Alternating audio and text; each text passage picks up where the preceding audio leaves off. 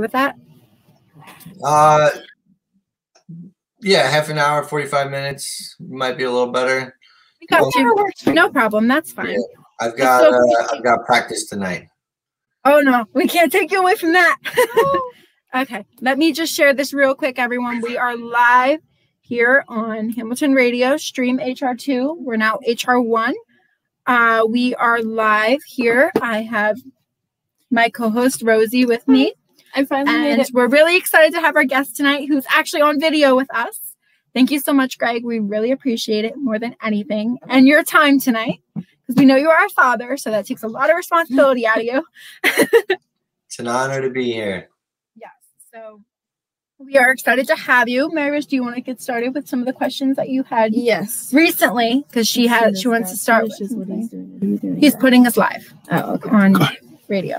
So when you were younger, did you always want to be a musician, or was there anything else that you wanted to do and you just fell into that? So when actually you hit the nail on the head. When I was younger, all I wanted to be was a musician. I had no desire to be a singer or a dancer or an actor or any of those other things that I fell into. But I just loved the guitar, and I wanted to be a rock star guitar player. And you know, I remember seeing videos when I was 2-3 years old and playing with these guitars that were twice the size of me. And my parents eventually got me lessons when I was 6.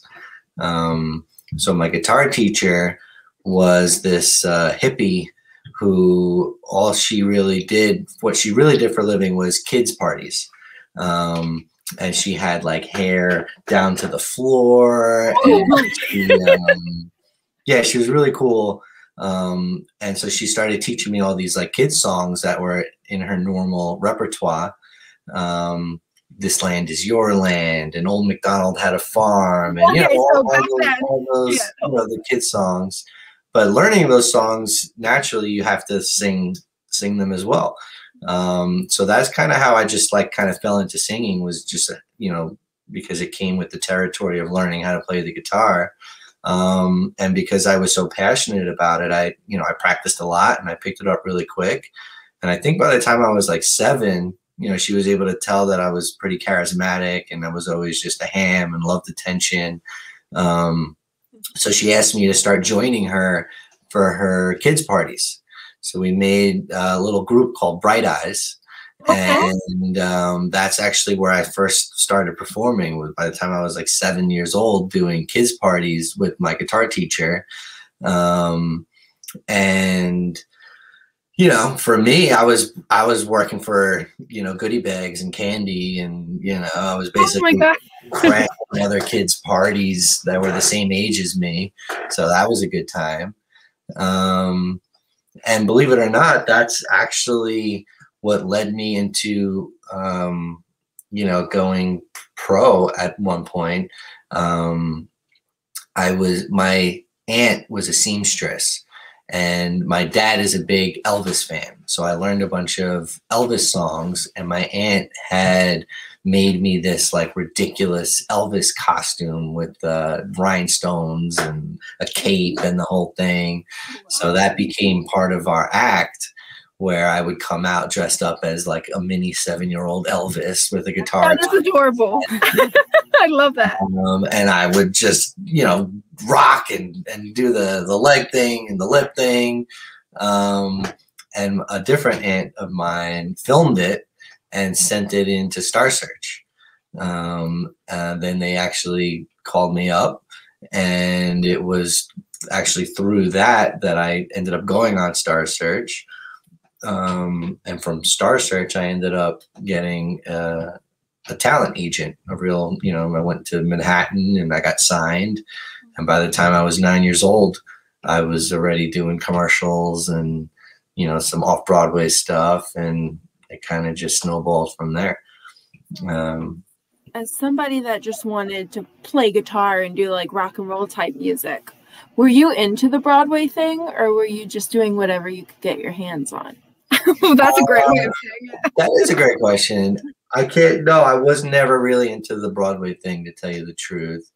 I was always into songwriting. I wrote my first song, I think, when I was like 6 or 7 years old. And yeah, I was just naturally, you know, creative, and it was really all about the guitar. But then once I kind of figured out that when I sing with the guitar, that I would get more attention, that probably is what motivated me most to focus more on the singing and on the performing. And I've heard the word ham used many times in my life to describe me, but it's pretty accurate. I was always just a little ham, and I just loved the attention. And if I wiggled my hips and people would, you know, react to it, then I would do that again. So it was a lot of the performance as well. That was a big part of you. It was just, yeah, just performing was really a big part of it. And then, yeah, I guess, you know, the Broadway Kids was just another audition I had gone on.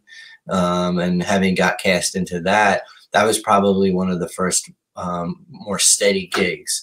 So that was, you know, rehearsals, and then we had shows every weekend. But what was so cool about that was it was a group of like-minded kids who were also singers and performers that I got to really connect with and become very close with from, you know, I started Broadway Kids when I was 11. So I mean, I met Chris and Broadway Kids, and yeah, I remember he was in that. He told us.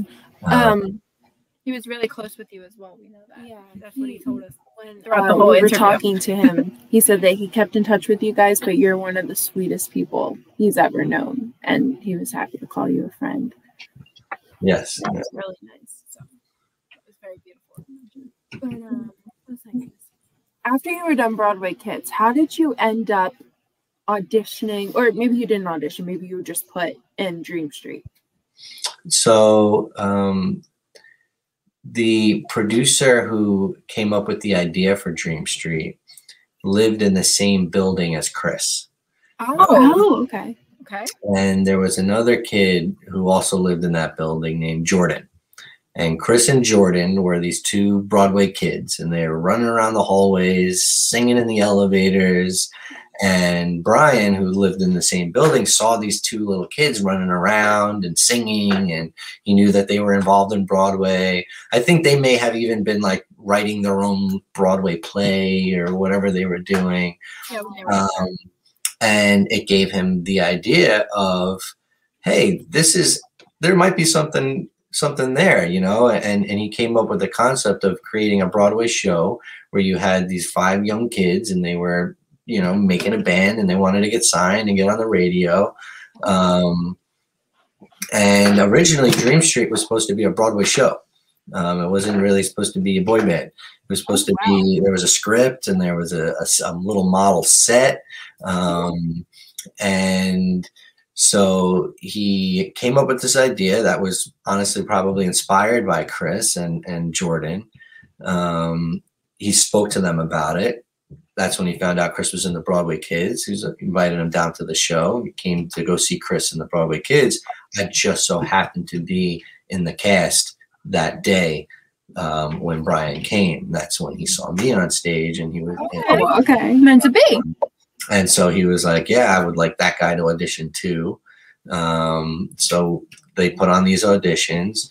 And honestly, when I first auditioned, it was for a Broadway show. It wasn't for being in a boy band.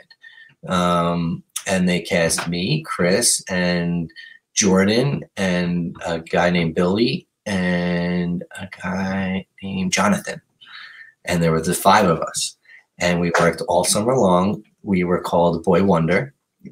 And then at the end of the summer, we did a big showcase for all these record labels. And I think they got a lot of the same feedback, which was that they liked Chris and I, but wanted to recast the group. So at that point, they did new auditions.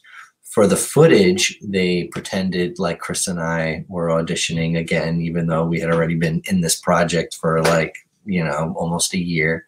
and that's when they cast Frankie and Matt and Jesse. Yeah. Okay. I was gonna say Chris and I kind of felt like alumni almost in the group. Yeah. And then they changed the name to Dream Street because Broadway is known as the Street of Dreams, so that's where the name comes from. Okay. And it, you know, it still was a Broadway show originally. I remember the little model set that we had on the stage, and they had created a script, and they pitched it to all these different record labels. And this was actually around the time that reality TV was becoming a thing. I think like Jersey Shore probably was like the biggest thing that was out. And their concept was to have a quote unquote reality Broadway show where you'd have these 5 kids. It'd be the same storyline every show of us trying to make it and get signed and get our song on the radio. And then the reality portion of it would be when you're driving home from watching this storyline and watching this show and you turn the radio on, boom, the song would actually be on the radio, right? So Okay. not really reality, but the take on it. And then we got picked up by Radio Disney, and getting the song on the radio panned out. And once that hit and the popularity kind of skyrocketed pretty quickly, the whole Broadway show concept wasn't really able to keep up with the demand for the regular boy band. And so we ended up just becoming a boy band when really we were the cast of a Broadway show originally. That's crazy. I had no idea it was supposed to be a Broadway show. I can't see how that would work either, because you guys were so cohesive and worked really well together as like an actual group, as a band. But I mean, that was creative. What would be, well, your roles would be on reality TV is what you said. That was supposed to be what the Broadway was, correct? Well, we each have a character that we play. You know, they were doing their best to tailor each character to our actual personalities. So I was more of the troublemaker, bad boy, guy, and you know, Jesse was he was a couple of years younger than us. But when you're you know 13 to 15, those 2 years is a big difference, you know. So he was like the little brother of the group, and you know, and Frankie was the Italian guy from the Bronx, you know. And I mean, actually, who we were, you know, maybe dramatized versions if the script ever made it. But yeah, it was just supposed to be like a humorous show of these, you know, kids putting together a band and doing everything they can to try to make it in the industry.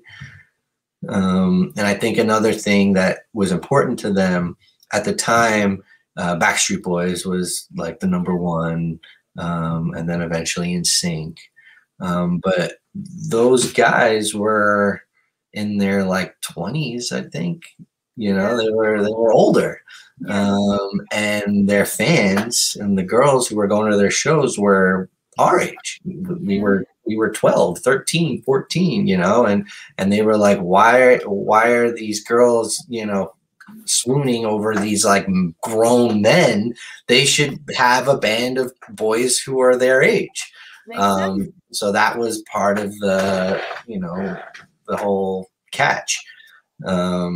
And we were all the same age. I mean, we've all grown up together at this point. So, you know, it definitely was taken off, and it was taken off quickly, to the point where like we couldn't really keep up with it. And I think that's also part of what broke it up, was just that it was all happening so fast. And I don't know if our parents were really ready to let us go. Correct. And like, we know that story. And you had girls like going insane, so I'm sure there was probably okay, but the song people throwing themselves at you a little bit. It's to the song. I don't know how parents deal with that. We had very very talented songwriters, you know, who were writing our music. specifically Cosgrove and Clark was the team, the songwriting team who wrote the majority of our music. And they were actually there in the studio with us. They're the ones who did all our vocal training and our harmonizing, and they worked really hard at getting us to sound the way we did. It Happens Every Time was actually written by the same guy who wrote Baby Hit Me One More Time, Britney Spears song. A guy out, I think it was like a Swedish guy. So these were real professional songwriters. Cosgrove and Clark, I think their big hit was a Jewel song. Was it Jewel? I don't know. It's been a while. But, they had hit songs as well. So these they were connecting us with pros for sure. So as somebody that liked to write your own music, were you allowed to contribute any kind of ideas, or was it all just written for you guys? That's a fantastic question. For growing up, at least, yeah. So towards the end of the group, I remember having written a couple songs that I was pitching to the producers, like, "Hey, listen to the song I wrote. What do you guys think about this?" I can't say what would have or should have happened, because it was already towards the end and things were kind of breaking up. So, it's possible that maybe as we grew and as we wrote more, that maybe we would have written more together. Maybe they would have put us, working with the songwriters. So, I can't really say, I don't know. But it was absolutely something that was on my mind, something I was interested in doing and had even, started to attempt to do. So I would have loved to, yeah. But you weren't able to. But we did. No, I mean, we were kids, and we were, we were hired. We were getting paid to work.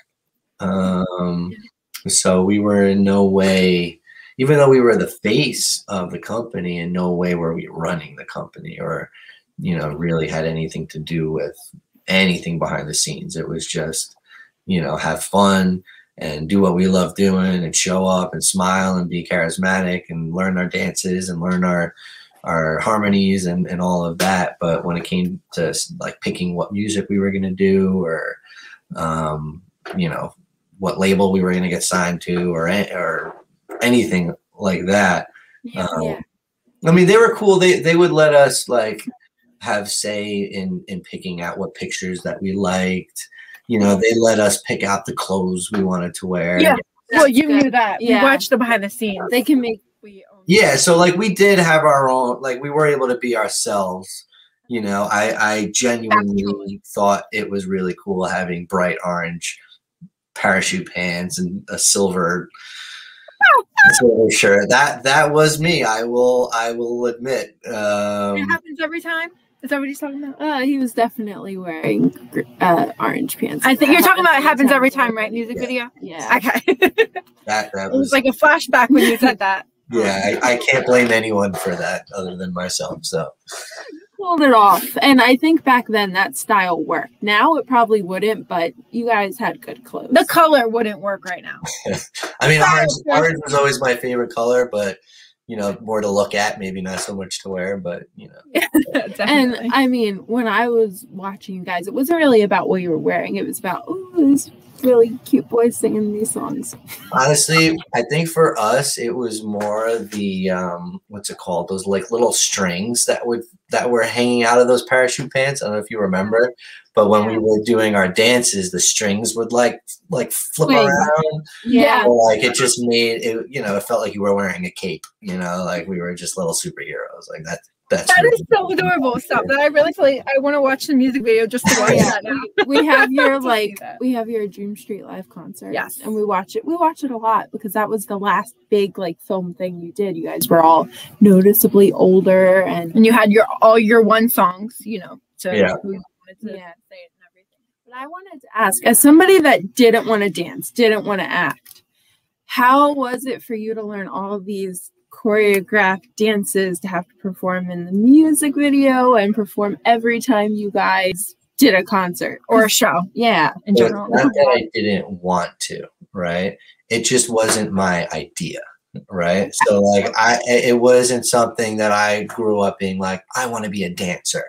You know, Chris had that natural passion for dancing. He was a trained dancer since he was like, when I started playing guitar at 6, Chris was, you know, learning to dance. But I absolutely grew to love it. And I picked it up, and, you know, it would take all 4 of us 1,000 more times and of practice than it would Chris. But after you drilled it and you drilled it and you drilled it, and it got to the point where you didn't have to like think about every move that was coming up next, and you got to actually have fun with it, and it was kind of like you just knew what to do. I loved it. I mean, it was a lot more work, but the work was totally worth it, because when we were on stage and the music was blaring and girls were screaming and we're doing a lot of little moves and doing it, I mean, it was like a rush like you couldn't believe. So so I absolutely loved dancing. I mean, even to this day, I mean, obviously COVID kind of messed things up, but you know, my wife and I were taking dance classes together, and what style? Yeah, what kind of dance? all the styles, you know, just for fun. But I mean, even still to this, I love to dance. I don't consider myself a dancer, but you know, I could get by. I can maybe make you think that I am. Yeah, well, you were really great. I mean, you and Chris stood out to me as the ones that like had the best rhythm, but you were all pretty cohesive. You couldn't tell anybody was slow with that. No, and I was gonna say, I'm sure that you guys all helped each other out too. Like if you were, you know, some dances or some moves that you couldn't get down, Chris helped you, or vice versa. I mean, so our choreographer Claudia was truly a whiz. She took, yes, she was in the behind the scenes one time. yeah, she took four kids with 2 left feet and made us dancers. But in all honesty, it wasn't just her. It was her and Chris. They were like the team that when it came time for us to learn, it was the 2 of them up front, and then 2 of us behind one, 2 of us behind the other, and just watching them and you know, and learning. Yeah. Greg, do you remember any of the moves for any of the dances? I do. Like, do you teach your wife? Do you teach your kids? Like, I don't know. I don't hold Dream Street choreography classes. But no, we build like so many of those moves that I will die with them ingrained in my brain. Not like every move, but like probably a large amount. Yes. Like the spinning one, especially that it happens every time. You can never forget that. Yeah, I mean that's easy. Yeah. But one of our first songs that we learned and choreographed was actually "Let's Get Funky Tonight," and we rehearsed that song more times than you could imagine. So like I could probably do that whole dance, almost that whole dance. That one is fast. And when I got a little older, I was like, oh, this one's Innuendo City. That makes like a young girl getting older happy hearing things like that.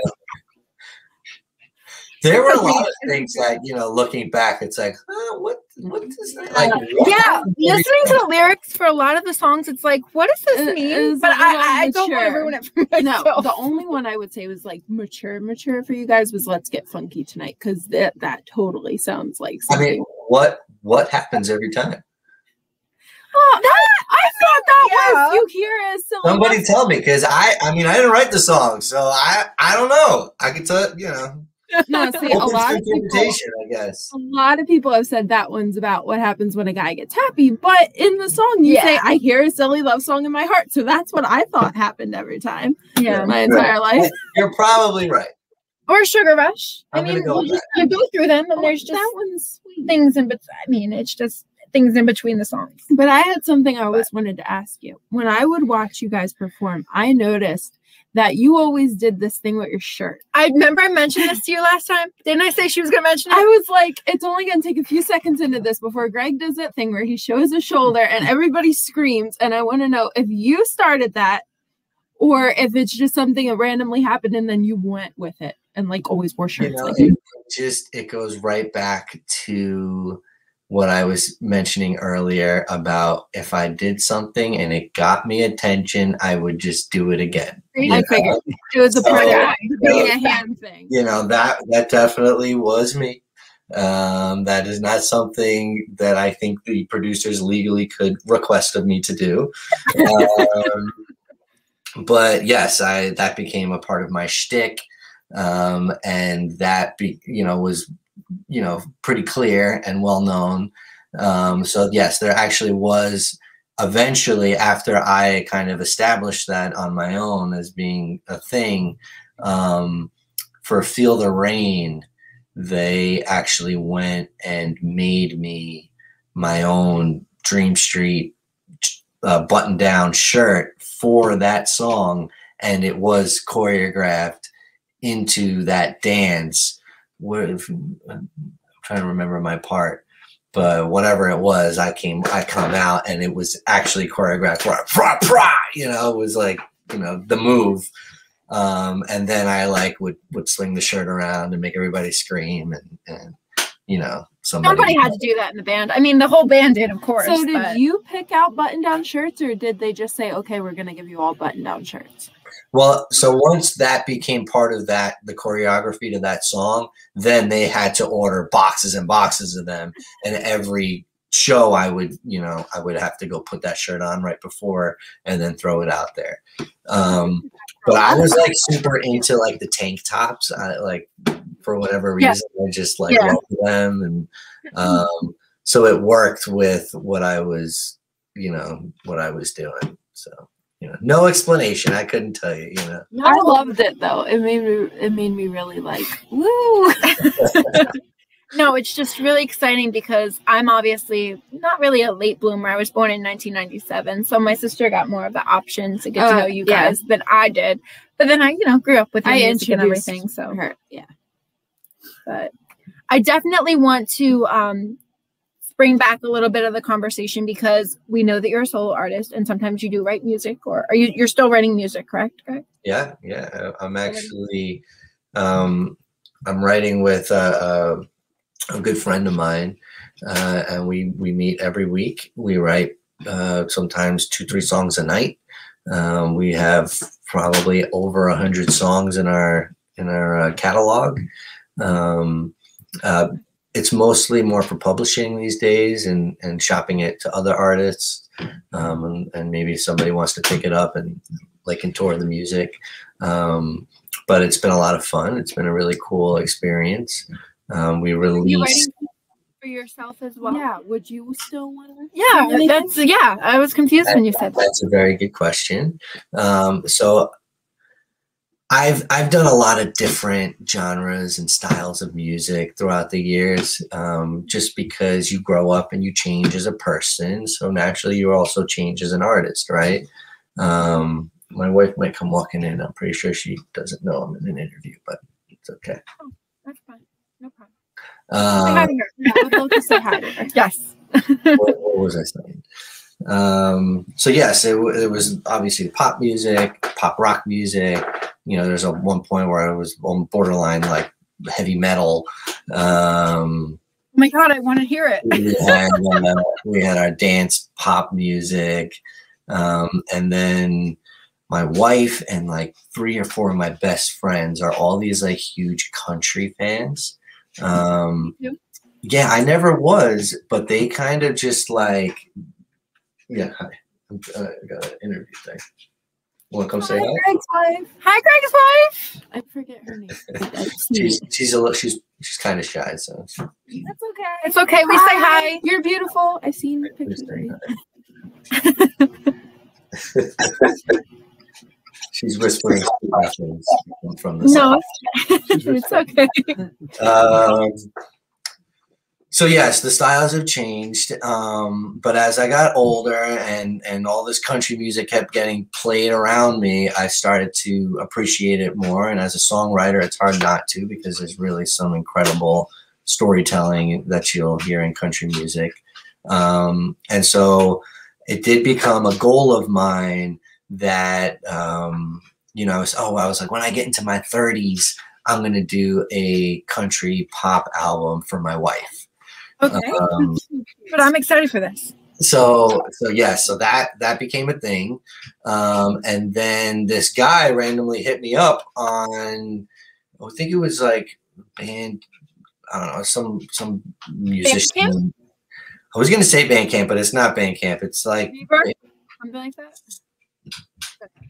Whatever. So he hits me up and he was like, "Hey man, you know, are you interested? I'm looking for somebody to co-write pop, country, rock music. Are you interested?" And he just like said the right words, and it's like what I had in mind. And I was like, "Huh, interesting. Actually, yeah, let's give it a shot."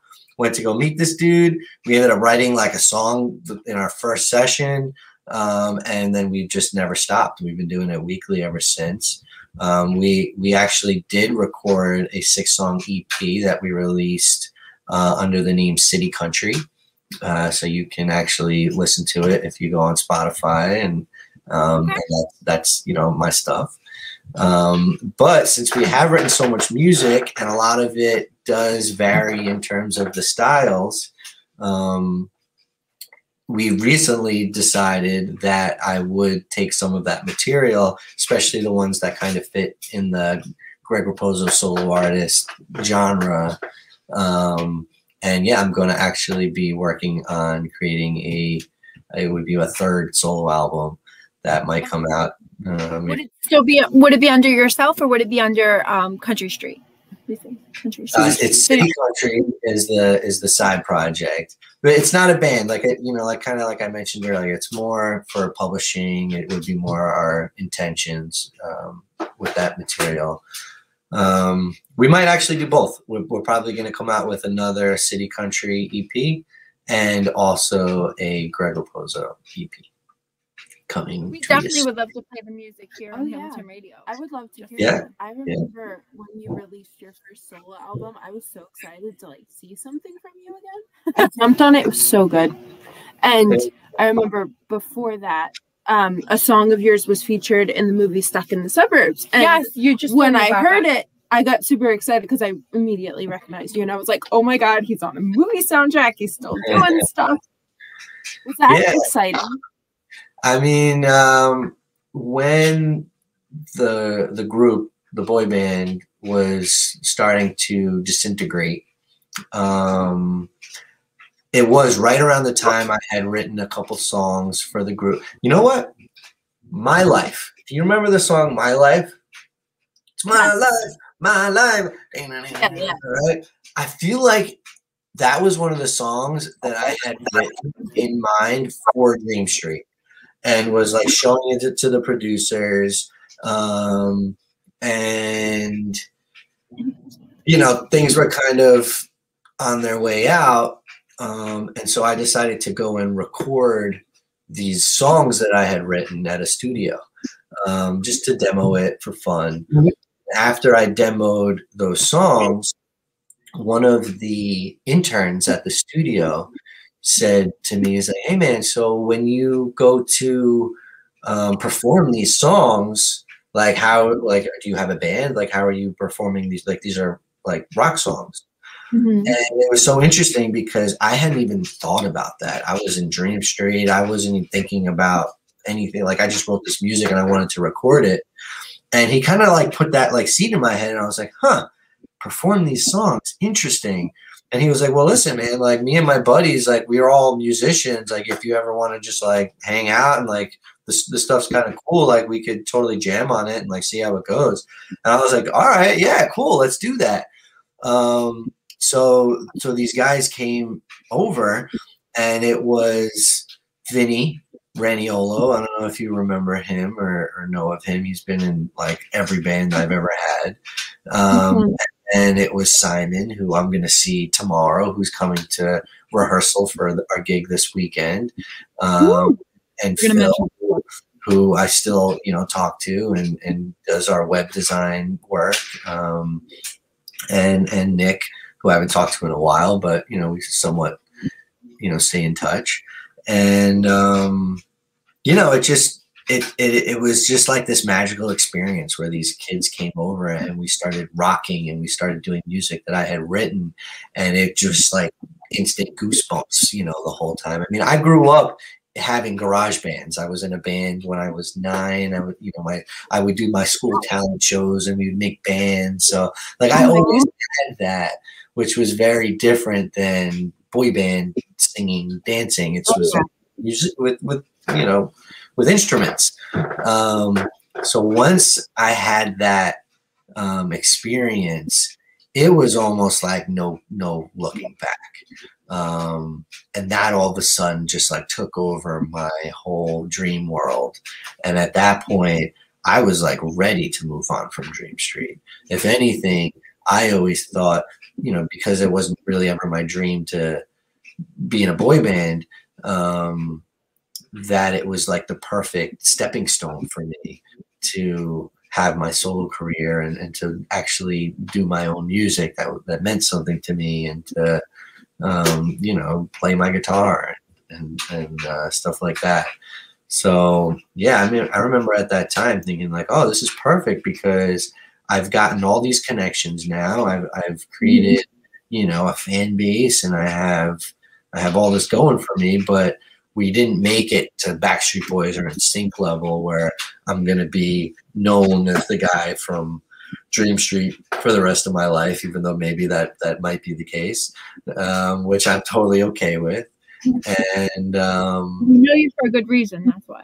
Well, I just remember at that time, just, you're young, you're a teenager, you're invincible. The world's, at your fingertips. And I was just so excited about doing my own music and creating my own album and being my own musician that, I wasn't so upset about the group breaking up. If anything, I was kind of just more excited about what I had up next. Yeah, so that actually worked out then. It did. I mean, technically, yes, it absolutely, for who I am and who I've always wanted to be, I got to experience that. I got to, to ride around the country and even go to other countries with some of my best friends and playing music that I've written on napkins and on, my bed stand and, it is different. It's like working for a business versus, owning your own business. It's very, very different. I think the movie chose a really good song from your album too, because "Take Me Back Home" is still one of my favorites. It's so good. Thank you. Our friend Abby has a question for you. She wants to know can you read it? Can you see it? Yes, and the answer is yes. Yes, absolutely. I knew. How did you know that? Well, it was so obvious. I mean, if you know his voice, then you can hear it. We know his voice, but I feel like when we got to see a little bit in his performance, the clues helped. Correct, but the performance when it zoomed into like the turtle, you could see his eyes. No, you cheated. I knew it. No, none of. I mean, we also. So my mom and Jesse's mom are still pretty tight. Okay. So we kind of had, So you knew before. I had an idea.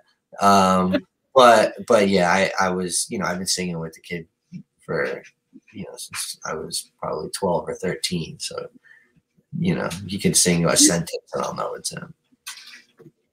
Well, I want to give you this chance to promote your event. I know you have one coming up Saturday. You said it's your gig. Yes. So every year, a birthday show. Exactly. Since I been since I was 18, I started doing these birthday concerts. It's just, in all honesty, like, if you could do anything for your birthday, what would it be? And like, my answer would be on a stage, have all the guys I played in bands with come and hang out, and and anybody who wants to support us, and just rock out and hang out and party. That's like my perfect we're in a pandemic. Right. So I've been doing it annually. Obviously, I'm pretty busy these days with the family and all the businesses that I'm taking care of. So I don't perform as often as I wish I could, but I did, I have made it a point to try and keep the birthday show going. Last year obviously wasn't an option, but I did do a digital virtual Zoom, or maybe it was on Instagram, I don't remember, but we had a cool virtual thing that we did.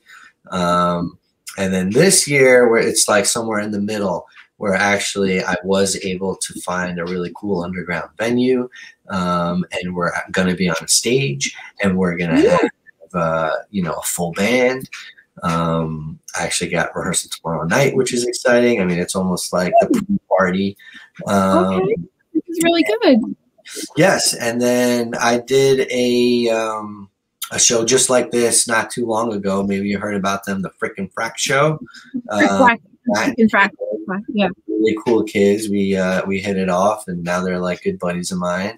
And they volunteered to actually host the virtual side of the show. So I don't even think I've put that out there yet. I think they're probably making the advertisements as we speak. But yeah, they'll be streaming the show. And yeah, it's going to be like kind of somewhere in the middle of a live show. It's going to be a very small, intimate crowd of my family and close friends. Everybody's got to be seated at separated tables. And it's an early show. It'll be from 7:30 to 9:30. And since it's so early, my wife and I actually agreed to have my daughter Angelica come for like the first half. Oh, that's adorable. I'm pretty excited about that. It'll be her first like concert. So yeah, I mean, for me, that's probably one of the most exciting parts is just, I've handpicked songs that I know she likes, and it's going to be cool. So definitely check it out this Saturday. It'll be streaming live on numerous platforms. So I was going to say you'll share it on your page too, right? Yeah, I'll share it. So if you follow me, you'll see. Or Frick Frack will have it. Somebody will have it. You just type it in. How many kids do you have? Do you only have one, or do you have more than one? I have 3.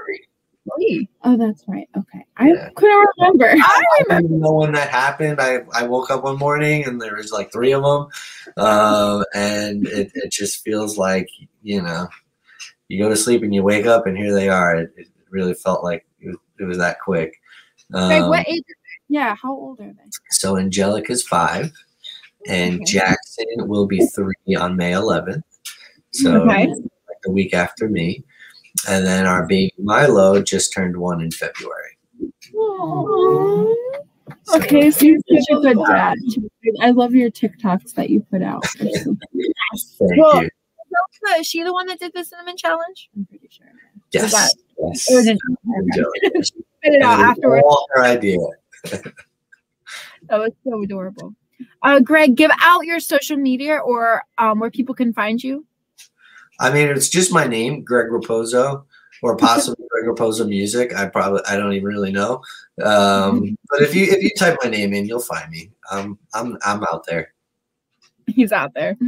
But seriously, I definitely want to reach out to you when you have new music coming out. We can get it to play here on Hamilton Radio, and we can interview you while playing it as well.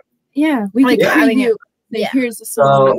So you can check out City Country on Spotify and probably other places too.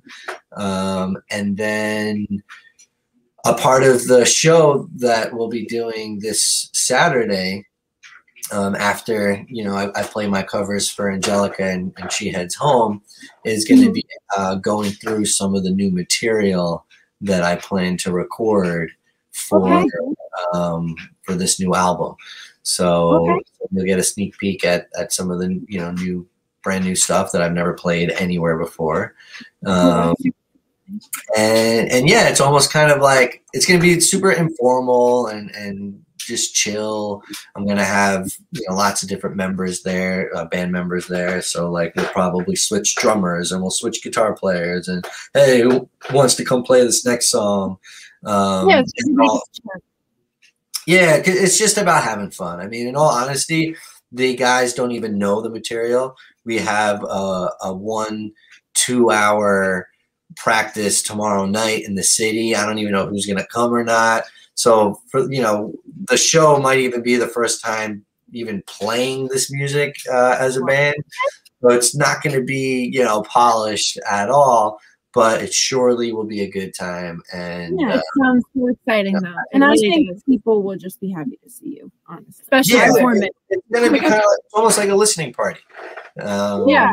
Where I get to show, my family and my friends and anybody who tunes in, what we've been up to. I love that. And you're still in New York, correct? Queens, New York, baby. Yes, you're in New York. We're in New Jersey. All right. Come to New Jersey for the studio, or vice versa. Yeah, we can come to you. Incredible to meet you. Cool. But it's definitely amazing. Did you have anything else you wanted to close out the show with? Because he's going to get ready to do band practice and close out the show. So I wanted to know if you were ever going to show, like, well, obviously Angelica would be first. Has she ever seen you in your Dream Street days, or has she like heard the music, or when she gets So 100%.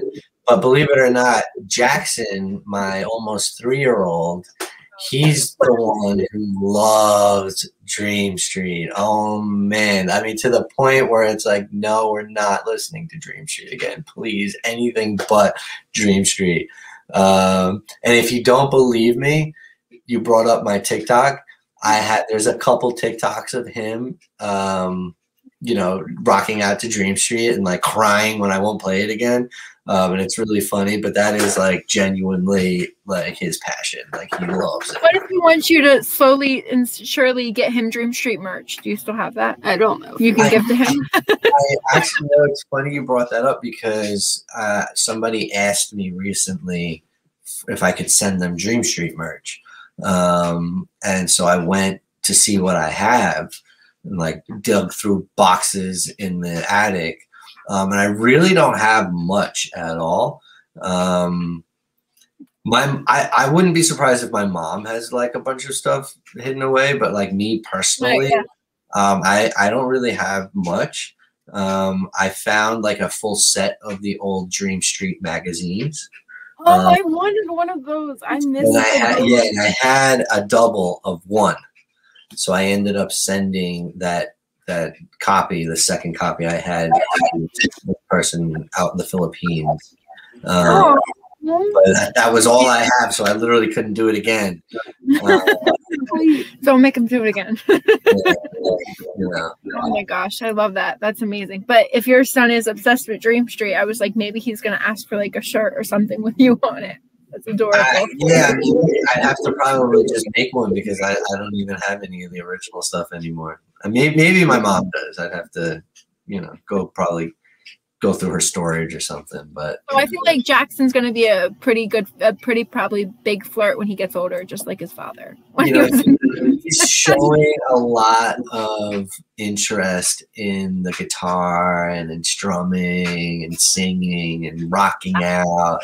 My mom is always saying like, that's what you were like. That's exactly what you were like. So he's not even 3 yet. So it's up to him if he wants to do it. When he gets older. Yeah, I mean, obviously, I'm always down to support whatever they want to do. So we'll see. Thank you so much for being here tonight. We really thank you guys so much for having me. It's a pleasure. It's just exciting getting to know you better, talking to you versus what's going on right now in the world, even though it is video chat. Yeah. But it's a safer way for all of us and, for you and your family as well. And can I just say, if 8-year-old me knew that one day she'd be talking to one of her biggest crushes, she probably would have don't believe me. I'm so happy right now. But real quick, Greg, I want to know if I can get a radio promo tag from you. Of course. Okay, so you're going to say your name. You can say you were in the band Dream Street. You're going to say you're listening to the DJ Dani show. Cool. And then the second one would be you're listening to Hamilton Radio. Cool. Ready? Hey, this is Greg Raposo from Dream Street, and you're listening to the DJ Dani show. Good? Okay. Take 2. Hey, this is Greg Raposo from Dream Street, and you're listening to Hamilton Radio. Perfect. That was amazing. Thank you. Boom. Real quick, my parents are here. Do you guys want to meet him real quick before we go? Hi, Okay. Hello. We're switching spots. Hi, we're over here. I don't have to switch seats. We're here. Hello. Hi, nice to meet you guys. Hi. How you doing? Very good. We're enjoying your talk here and really enjoying what you're saying. So yeah, Mom bought me so much Dream Street stuff stuff back in the day. She was there. She How are purchased things all out there in Jersey. What'd you say? I said, how are things out there in Jersey? Oh, how's Jersey? Not really our great. governor's not my favorite. Yeah, horrible governor. At least the weather's warming up for all of us now. There you go. yeah. Oh, yes. Stay positive. Definitely. That's it. And hopefully life will get better. Yeah. That's all. Absolutely. That's great. I have no doubt about it. Thank you so much, Greg. We really appreciate it. Yeah, I'll talk to you guys again soon. You will. I We'll would definitely love stay in that. touch with you. Okay, relax. I'm just saying, this has definitely made my life. I can't help it. I'm just so happy right now. Thank you so much, Greg. Have a good one. We're friends now. Thank you. We will stay in touch. Have a good rest of your writing. No, he's writing with his friend. You're writing with your show. I'm Writing gonna actually be going through my set list and practicing all the songs for this weekend. So Okay. Sounds awesome. Well, that's still really exciting. I'm excited to tune in or share it if I can't tune in. So cool. I'll talk to you guys. thank you. I just want to say you're really handsome. Thank you very much. Mary Rose, he's a father. Let him. I'm just Okay. saying, you All sound right. so good. Thank you so much, Greg. Have a great one. Have a good night, guys.